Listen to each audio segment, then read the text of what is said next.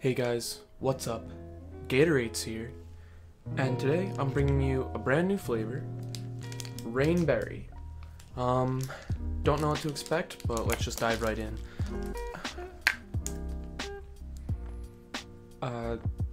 Already it's smelling pretty weird.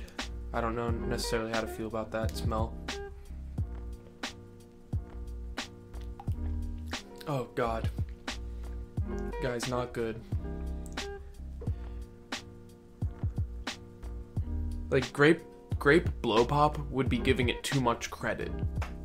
It's more like watered down grape medicine just put into a Gatorade bottle and sold to us like we're some sort of science project, because this shit is gross.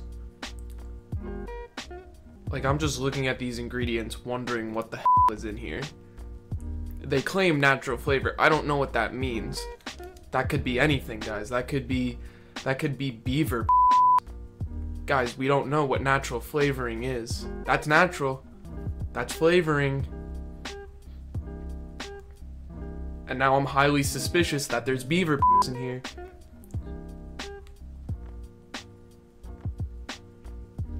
Oh, this was left over at the factory. Let's put it into a bottle and sell it.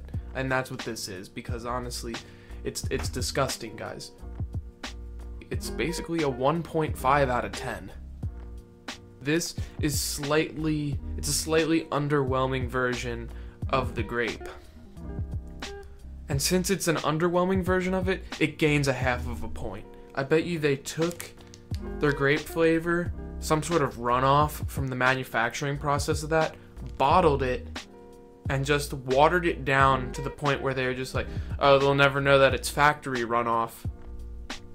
Guys, final results, 1.5 out of 10.